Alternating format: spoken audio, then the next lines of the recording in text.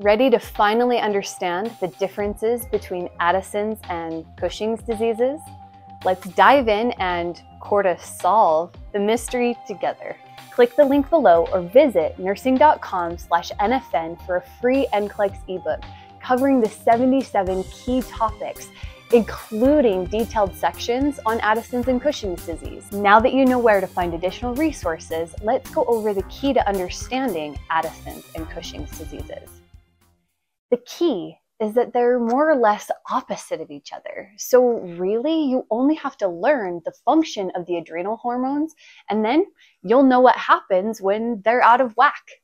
A handy way to remember the hormones that the adrenal glands produce is with 3 words that hint at the function of these hormones.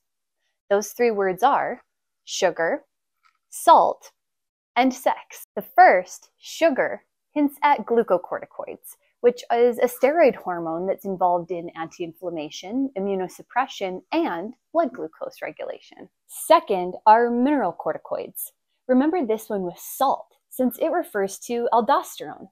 This hormone helps control water and sodium reabsorption in the kidneys. And third, sex hormones, androgens, like testosterone and estrogen, which control lots of things in the body, but in particular with Addison's and Cushing's diseases, you're going to see changes in physical characteristics. All right, you've got sugar, salt, sex. Now let's go over each disease process, starting with Addison's. It's also known as adrenal insufficiency, and insufficiency means a lack of something. And with Addison's, the adrenal glands don't produce enough of the hormones that regulate blood sugar and fat metabolism, electrolyte balance, and the ability to compensate in fight or flight.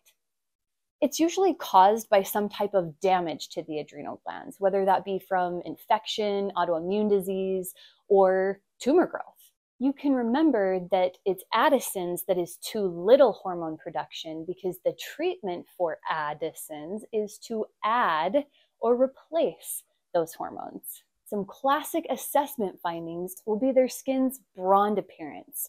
They may also experience weight loss due to hypoglycemia. There's also dizziness, fatigue, weakness, and dehydration. Other assessment data will show hypotension and tachycardia, as well as electrolyte imbalances like hyperkalemia, hypercalcemia, and hyponatremia. Oftentimes, symptoms can be subtle or occur over several months, but during times of stress, illness, or injury, the symptoms can be much worse. In fact, an acute exacerbation may actually result in what's called Addisonian crisis. This is where the symptoms appear really suddenly and severely and can lead to life-threatening shock.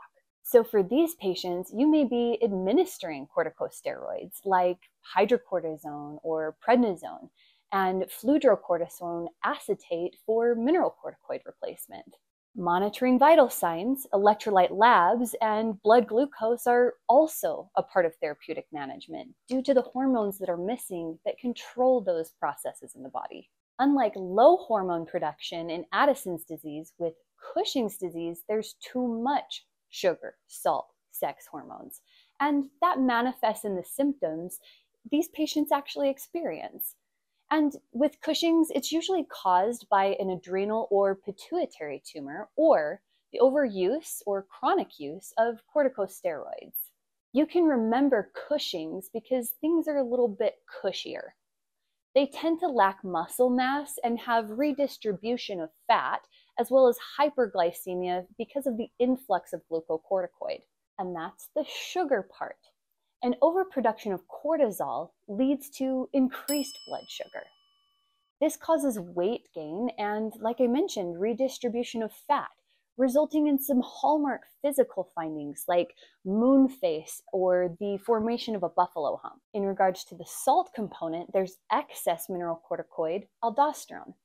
Like we talked about, aldosterone signals the kidneys to retain sodium in water, which results in hypertension, and symptoms in these Cushing's patients can actually appear like those of heart failure patients. An imbalance of the androgens or sex hormones can actually result in excess hair growth, and it affects the integrity of the skin And that can result in striae or stretch marking on the torso because the skin is so fragile. Removal of the adrenal or pituitary tumor, as well as stopping the use of corticosteroids, are forms of treatment for Cushing's disease. Monitoring electrolyte and cardiovascular status is of utmost importance.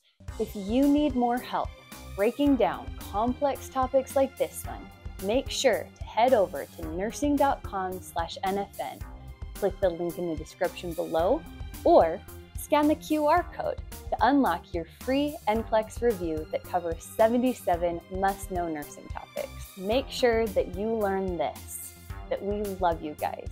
Now go out, be your best self today, and as always, happy nursing.